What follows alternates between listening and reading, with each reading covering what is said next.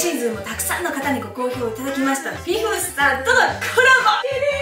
秋冬も作らせていただきました。全5アイテム本日発売です。今日は全アイテム全カラー着用でご紹介するとともに手持ちのアイテムと合わせた着回しパターンもご紹介していきます。そして今回もダダ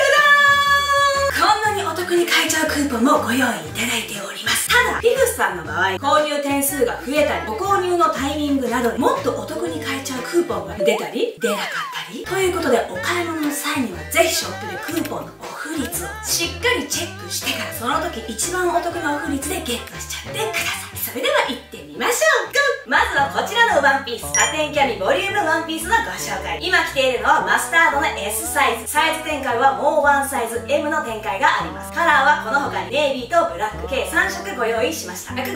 センチの私が S サイズを履いてくるぶしがしっかりと隠れるぐらいの丈感です。M サイズとの丈の差は約4センチありますが、肩紐でマックス約15センチ程度の調整ができます。ちょっと実際にやってみますね。肩紐を一番長い状態にしてみます。そうすると S サイズでも完全に私は引きずってしまうぐらいです。逆に一番短い状態にしてみます。フロントから見た時の胸の位置が完全に上がってしまいますので、私はここまで極端に短くして着ることはありませんが、これだけ丈感の調整ができるというのがお分かりいただけるかなと思います。ですので S か M かサイズに迷われる場合は商品ページで身幅サイズを比較して選ばれることをお勧めします。身幅も S と M では沖で約4センチ、ぐるりと一周で約8センチほどの違いがあります。ちなみにバストラインは V カットになっていますが、肩紐を短くした時のようにこのラインがあまり上に来すぎてしまうとおかしいですが、肩紐を長くして下に下がる分には胸の位置にバッチリはまっていなくてもあまり問題はないと個人的には思います。ちょっとここでワンピースはブラックにチェンジしますね。素材はポリエステル 100% で裏地はついていません。透け感は光にがっつり照らしてしまうと足の形が分かってしまう程度ですが、フレアのボリュームがあるので正直あまりこのままでも気になることはありません。気になる方はペチコートなどで対策していただければ問題ないかと思います。これから真冬を迎える今、なぜこのタイミングでキャミワンピって聞きたくなってるで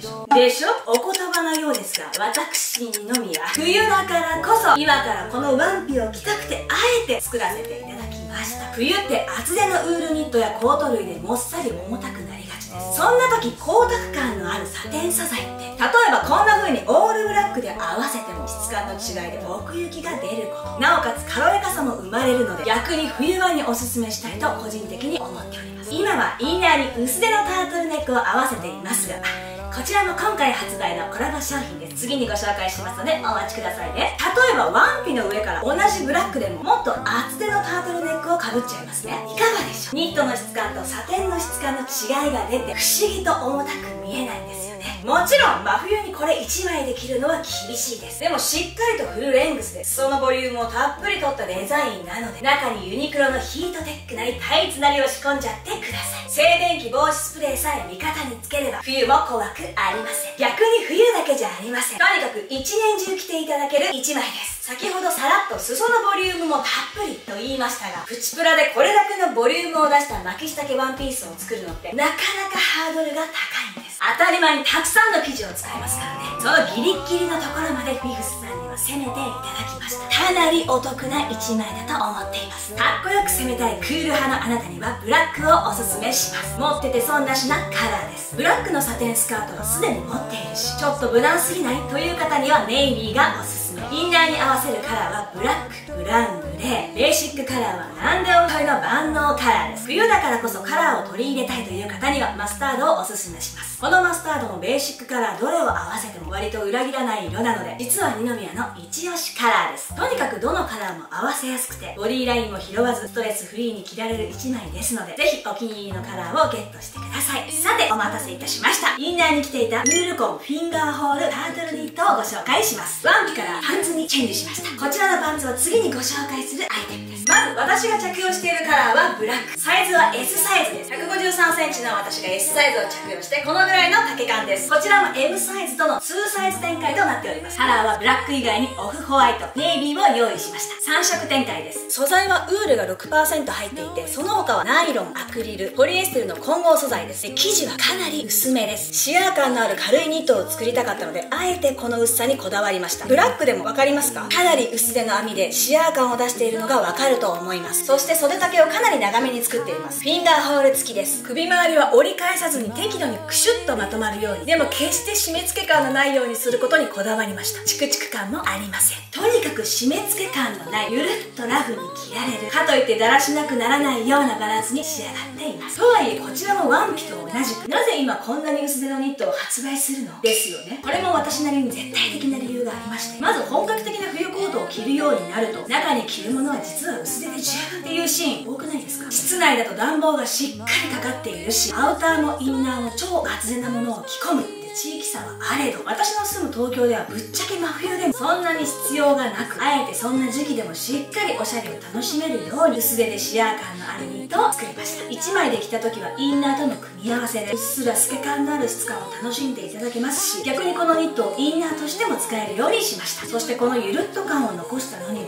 理由がありました。ちょっとこの中でシャツを着てみますね。こちらのアイテムはコラボアイテムではなく、フィフスさんから発売されているもので、ゴールドボタンシャツ、カラーはダスティーブルー、サイズは M サイズです。こちらをこのニットの中に着てみます。いかがでしょう？中にシャツを着込んでも着膨れ感が出ず、レイヤードスタイルが楽しめます。ニットをオフホワイトにチェンジしてみました。オフホワイトはさらに透け感が出ますので、中にシャツなどをレイヤードするスタイルには向かないカラーですが、逆にインナーとしては活躍の場が広いカラーです。顔周りを明るく見せてくれるので、ダークトーンの多い冬場には1枚持っておくと便利です。先ほどと同じシャツの色違いを上から羽織るとこんな感じ。もちろんシャツだけじゃなく、スウェット類のインナーとしても活躍してくれますし、万能選手です。ネイビーは個人的にブラックと合わせるのが大好きですが、茶系との相性も良くて上品で格上げしてくれるカラーです。ブラック、ネイビー、オフホワイト、どのカラーもベーシックスタイルには欠かせないカラーですので、色違いで持っていても損のないアイテムです。さてお次はこちらのボトムスに行きましょう。サスペンダー付きラインデザインパンツ。今履いているのはネイビーの S サイズ。トップスも先ほどのタートルニットのネイビーにチェンジしています。カラーはネイビー、ブラック、ブラウンの3色展開。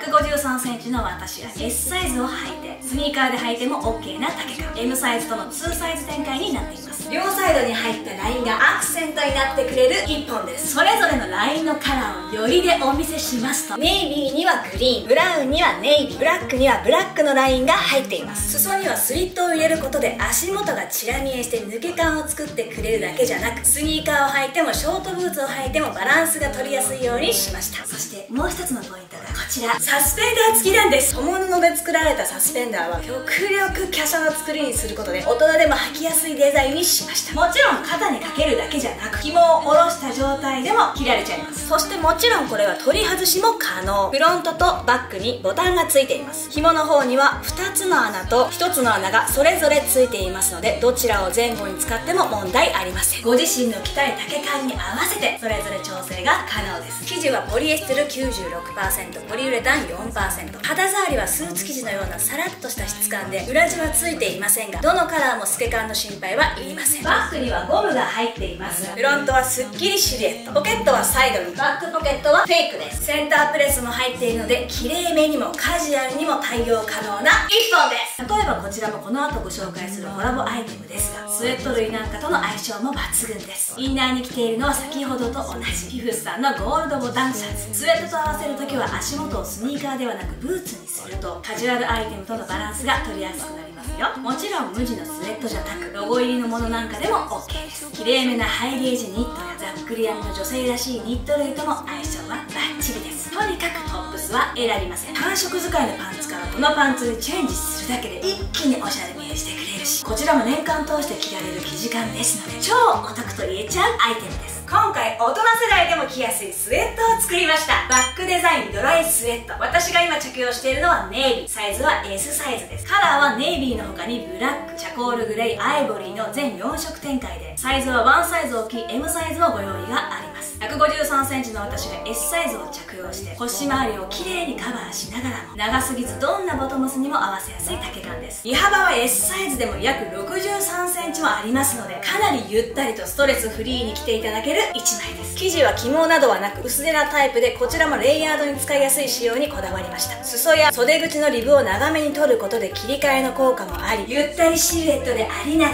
らだらしなく見えることのないバランスです。素材はコットン 50%、ポリエステル 45%、ポリウレタン 5% の混合素材で、スルンと気持ちのいい肌触り、もっちりしてて本当に気持ちがいい。そして一番特徴的なのはこのバックシルエット。こんな感じで切れ込みが入るデザインになっています。切れ込みといってもこれ以上広がることはありません。インナーやボトムスがチラ見えすることでよりレイヤードスタイルも楽しんでいただける一枚にしました。一見普通でもほんの少しのひとひねり、これがまさに大人カジュアルスタイルにマッチしてくれるアイテムかなと思います。先ほどご紹介したようにシャツとのレイヤードもバッチリです。何がいいって裾が絞られていないのでインナーを出しやすいこと。先ほどからご紹介しているフィフスターのゴールドボタンシャツとも丈感のバランスはバッチリ。そしてキャミソールワンピの上から着ても OK です。ツヤ感のあるワンピースとカジュアルなスウェットアイテムとの組み合わせはちょうどいいミックス感が生まれてバランスも最高。体型カバーもしてくれるし一石二鳥なコーディネートです。ボトムスのスカートをもう少しタイトなタイプにチェンジしてもバランスが取りやすいのはやっぱり裾を絞らないデザインだから。タイトなボトムスを履いた時に気になるお腹周りやヒップ周りをうまくカバーしながら着用できちゃいます。濃色カラーのスウェットにデニムを合わせるならホワイトデニムが潔くて今の気分です。スウェットはチャコールグレーを着ています。ゴールド系カラーとも相性が良く全身カジュアルアイテムなのにおしゃれ見え抜群なコーデです。首周りもタイトすぎない作りにしていますのでもちろん先ほどのタートルネックをインナーに合わせちゃうこともできます。バックデザインのアクセント以外はとにかくシンプルな作りなのでお好みのボトムスやインナーと合わせて自分らしいスタイルに着こなすことのできる一枚です。最後にご紹介するのはこちら、袖ボリュームニットカーディガン。今着ているのはオフホワイト、サイズは S サイズです。ワンサイズ上の M サイズもご用意があります。カラーの展開はこのオフホワイトの他にネイビー、ブラック、ピンクの3色があり全4色展開になっています。素材はアクリル 100% なのでウールのチクチク感とは無縁です。一番特徴的なのはスリーブ。そのまま手首まで下ろすとドルマンスリーブのようなボリューム感が出ます。肩の落ち感を出して女性らしいラインに。下丈は短めに設定しましたがこちらもスウェット同様裾を絞る形にしていませんのでかなりストレスフリーに普段使いもしやすい仕様になっています。インナーには先ほどのタートルネックを、そしてパンツもコラボアイテムのラインパンツを履いていますがこれだけでコーデも完成しますし、このカーディガンを羽織るだけで程よいラフ感を添えてくれるのがお気に入り。インナーにロゴスウェット、デニムのタイトスカートにブーツを合わせたコーデで全色羽織ってみました。いかがでしょう。どのカラーもしっくりくるでしょ。ダークトーンが多くなる冬のシーンにパッと華やかに色を添えたい方にはオフホワイトやピンクをおすすめします。あくまでベーシックが基本、着回し力重視の方はブラックやネイビーがおすすめです。どのカラーもボタンはボディカラーと同じに揃えていますので主張も強くなく悪目立ちしません。ボタンを開けて着てもしっかり締めて着ても肩掛けとして羽織るだけでもインナーやボトムスに合わせて着回し力も高いアイテムですので1枚持っておくと便利です。ということで今回はフィフスさんとのコラボアイテムをご紹介しましたがいかがだったでしょうか。一つでも皆さんのお気に入りアイテムがありましたらぜひ概要欄の URL からチェックできますのでご覧ください。私が M サイズを着用してお見せすることはサイズの関係上できませんでしたが商品ページでは他のモデルさんの着用写真もございますのでサイズ選びの参考になると思います。着丈や身幅などの細かい採寸もきちんと各商品ページに記載がありますので合わせてご参照ください。そしてフィフスさんの YouTube チャンネルで私が出演した動画が公開されておりますのでそちらもぜひぜひチェックしてみてくださいね。それではいつも最後まで見てくれてありがとう。今日も明日も元気にいってらっしゃい。二宮こずえがお送りしました。またね。Getting